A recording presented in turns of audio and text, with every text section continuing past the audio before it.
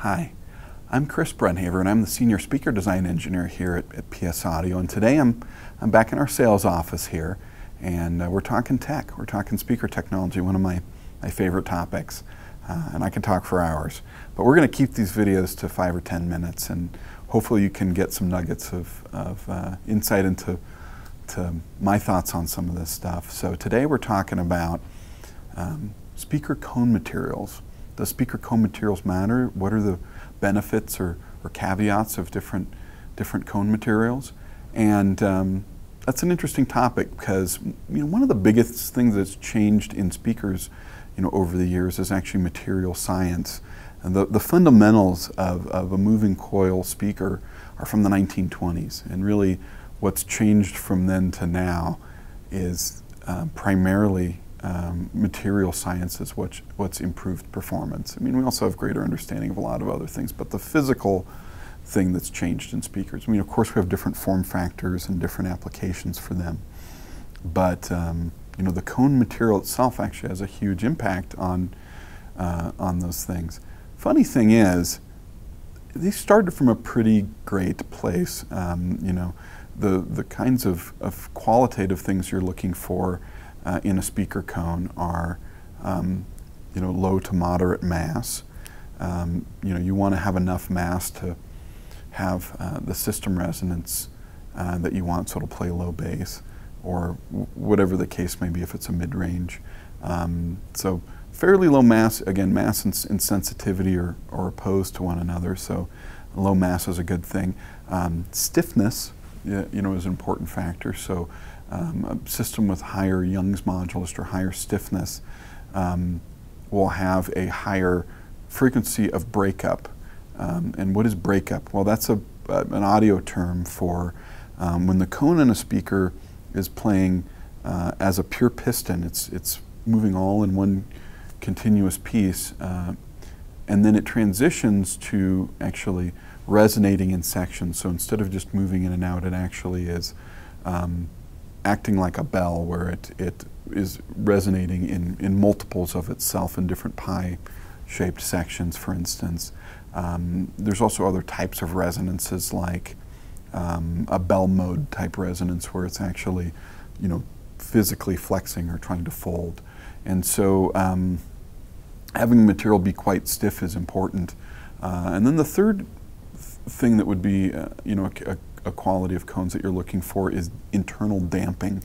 And by that, it means that when the system is in breakup, how does it behave? Does it have a giant resonance where it rings like a bell, or is it fairly well controlled? And that internal damping is also critical to sound quality. So the ideal cone would have all of those things. It would be low mass, it would be high stiffness and high internal damping.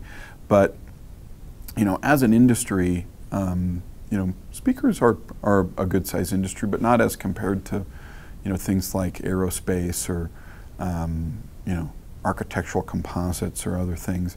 And so we don't really pioneer a lot of the materials here. There's exceptions to that, but the traditional cone materials are things like paper. And when they say paper, they don't really mean paper like you would write on for notebook paper. It's more of like a dense felt with additional additives.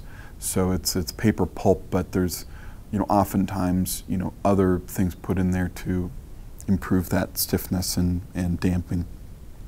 Things like acrylic or Kevlar fibers or carbon fiber or Kapok or all these other things that are some of out of the textile industry. But paper is still one of the best materials for speaker cones. But there are issues with paper. I mean, originally the reason why a lot of manufacturers went away from paper, like Kef, for instance, pioneered plastic speaker cones, and it was because that there's tons of manufacturing steps to paper, and those are all opportunities for variance, for quality control issues. And in the case of making something out of plastic sheet and thermoforming it or vacuum forming it or whatever, you can get extreme consistency between units. So that was their original sort of methodology there, but also plastics like polypropylene and others are pretty excellent as far as internal damping. They're not particularly stiff, or super low mass or something like that, but they are certainly have their place. Other materials that have been used in speakers are things like metals. So you'll see, aluminum, which we're using in some subwoofer and woofer cones, magnesium or beryllium. As things get more exotic with lower mass and higher stiffness. Different treatments of those metals, and metals are certainly very, very stiff, but are worse off as far as their mass. There's physical limits on how thin you want to go with metals, just because they can deform or be harder to handle in that way. And then also, when they do break up, they have big resonances. They're not very well damped, and there's different techniques that companies do for damping, like machining the cone and surface treatments and all kinds of other stuff, coating it in different materials. I personally am not in favor of low damped cones, and the reason is if there's a large resonance, in a cone, even if you filter it out all the way, the speaker's own distortion products can excite it, and if you have something like a 20 dB resonance, like some of these really stiff metal cones have, it only takes a small amount of distortion in order to bring that resonance back up, basically. So, damping is pretty critical.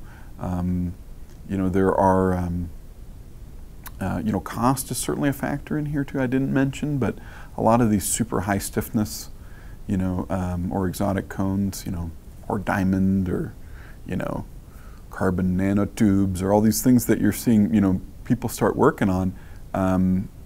There's a certain level of practicality in that of, okay, what am I getting here for the dollar as well? Value has to factor in the equation here, not just, but just from an engineering perspective, there's, in addition to paper and plastic and metal, you're having, woven composites, which are again plastics, things like aramid fibers like Kevlar, or have a great place in the market, and then composites of those. So you'll see things like a skin of a Nomex or Kevlar with then a foam or other element, and then a constrained layer of another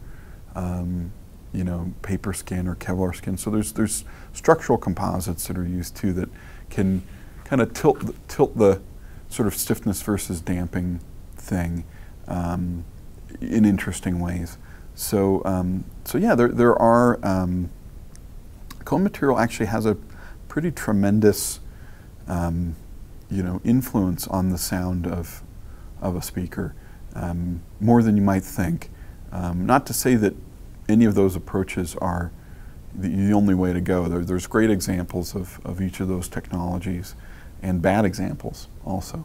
But if I were to look at what is my ideal mid-range, it wouldn't be something that's super stiff, super undamped.